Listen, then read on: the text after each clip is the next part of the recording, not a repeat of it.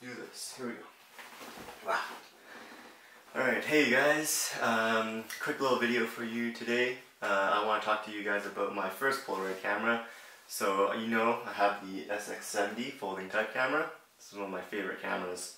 Here it is. This is a beauty.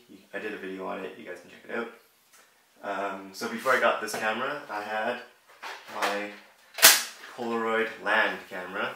The Polaroid land camera Onestep, as it's called. And yeah, this was a mass manufactured version of that camera. This is the consumer model.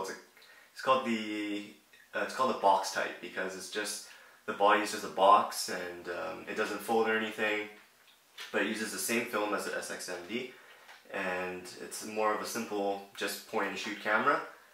It has an all plastic body with a plastic lens with an aperture of f/14 or something like that, and it's fixed focus, so you don't focus this.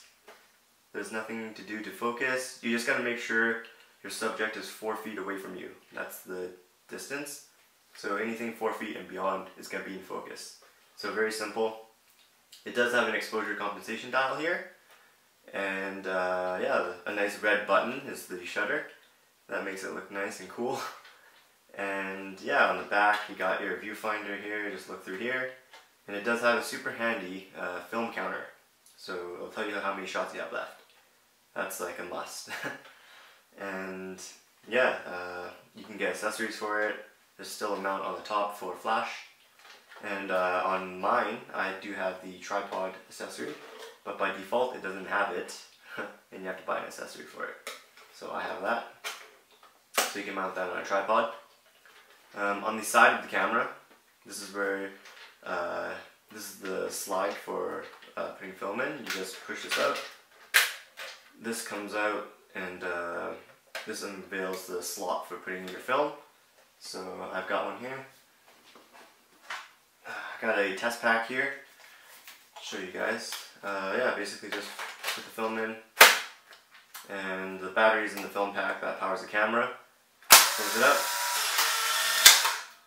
Pushes your dark slide out, and yeah, then you're ready to shoot. Just go right here. Nice.